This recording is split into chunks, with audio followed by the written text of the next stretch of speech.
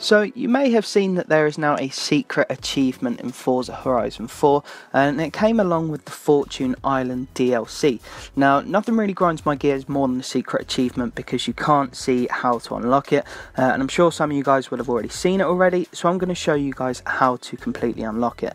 And in essence, you have to come in first place from the Leviathan and the Kraken race. Now, in order to unlock those two races, you have to hit round 10 of Island Conqueror, so pretty much blast your way through all of the PR stunts in the races, and then when you hit level 10, you'll unlock the Kraken and the Leviathan. As you saw there, I had 50% after I come first place in the Kraken, and as you've just seen there, finishing first place in the Leviathan, I've unlocked the secret achievement. As well as the full Island Conqueror suit. But there you go, just a quick guide on how to unlock that secret achievement if it's been bugging you, because they normally bug me, I'll be honest. And let's be honest, it's not so secret anymore. Spread the word, you know, it's entirely down to yourself. I just hope that this helped you guys out if this secret achievement was bugging you. As you can see here, it's gone.